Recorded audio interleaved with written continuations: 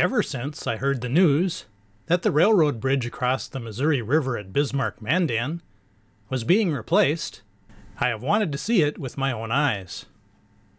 This railroad line was originally built by the Northern Pacific Railway, which began construction at the Northern Pacific Junction near Duluth in 1870.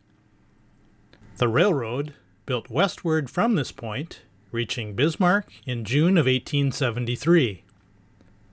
As the railroad pushed westward toward Bismarck, the wide Missouri River stood in its way. That's why it took nearly 10 years, or until 1882, until the first bridge was completed. This first bridge was a beauty, with 4 large stone piers and 3 long spans in between. These original spans were replaced with stronger steelwork in 1905, which allowed heavier trains and loads to pass. You can see the difference between the original bridge and the new one built in 1905. The new superstructure was placed over the original stone piers. Burlington Northern Santa Fe currently owns the line and is building the new bridge. The company says the new bridge is built to last another 100 years. We'll be able to handle taller and wider commodities in heavier rail cars, allow safer inspections by railroad personnel, allow constant speeds for train movement through Bismarck-Mandan, and reduce outage time.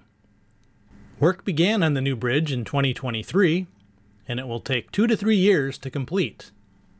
I visited the site in the summer of 2024.